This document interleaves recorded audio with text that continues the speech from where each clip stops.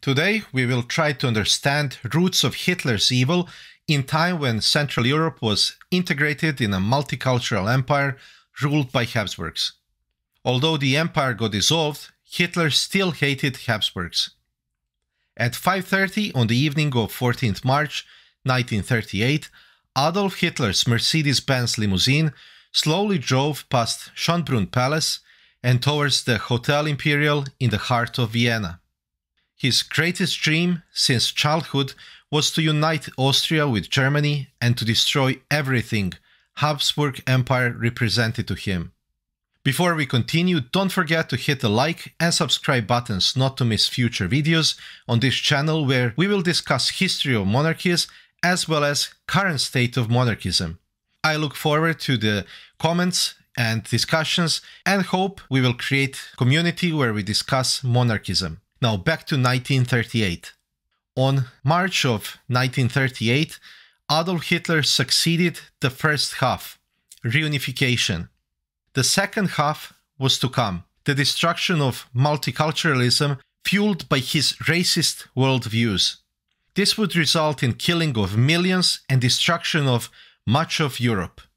Hitler could have stayed in any of Vienna's palaces, but he deliberately chose Hotel Imperial. 2 decades earlier, when he was a failed art student, he was shoveling snow in front of that very hotel. On that night, Hotel hosted the reception honoring Habsburg heir to the throne, Archduke Karl. Hitler wrote about that night. I could have seen the glittering lights and chandeliers in the lobby, but I knew it was impossible for me to set foot inside. I resolved that night that someday I would come back to Imperial Hotel and walk over the red carpet in that glittering interior where the Habsburgs danced. I don't know how or when, but I waited for this day and tonight I am here. Now, all of his hatred was focused on Habsburgs. However, the old emperor was long dead. Archduke Franz Ferdinand as well, so he turned his attention to Franz Ferdinand's children. Within hours of his return to Austria, Maximilian, Franz Ferdinand's son, would go from being the human face of the state to being called an enemy of the state and be sent into Nazi prison. The root for Hitler's hate against the Habsburg Empire, the dead Archduke and his children, were planted much earlier. Alois Hitler, Adolf's father, was a supporter of Habsburg dynasty and worshipped the old Emperor Franz Joseph. To him, Habsburg represented stability and permanence. These values of Alois were rejected by Adolf. In fact, as a schoolboy, Adolf found a kindred spirit in his high school teacher, Dr. Puch, an obscure and petty German nationalist who mocked Habsburgs and multinational empire. However, his words made an impression on young Hitler, who said, "It was then that I became a little revolutionary." And speaking of both revolutionaries and reformers, they all thought that nothing will change as long as the emperor was alive. And while Emperor Franz Joseph thought that his successor, Franz Ferdinand, could not prevent revolution, Hitler thought that Franz Ferdinand will lead the revolution, but the one that he needs to stop. The revolution in which ethnic minorities will have equal rights and the society will be open to immigrants. Things that an unsuccessful person like Hitler couldn't bear. He thought that Habsburgs were selling out German Austria to what he thought ethnic inferiors. Franz Ferdinand, in Hitler's eyes, was a traitor who didn't marry a German princess, but a Slavic, Czech countess, a subhuman Trojan horse from the empire's largest ethnic minority. Reinforcing Hitler's mistrust, the Archduke preferred living in Prague and not Vienna. To Hitler, Habsburgs had to be stopped.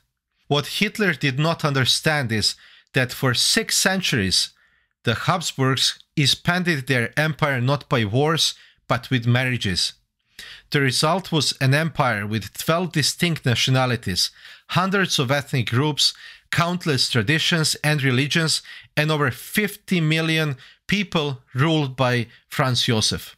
No empire on earth was more diverse than that. Hitler despised open borders of Austro-Hungarian Empire. Immigrants, mixing of people, languages and culture were a cancer, stealing his future. Archduke was one of the few royals to travel to America.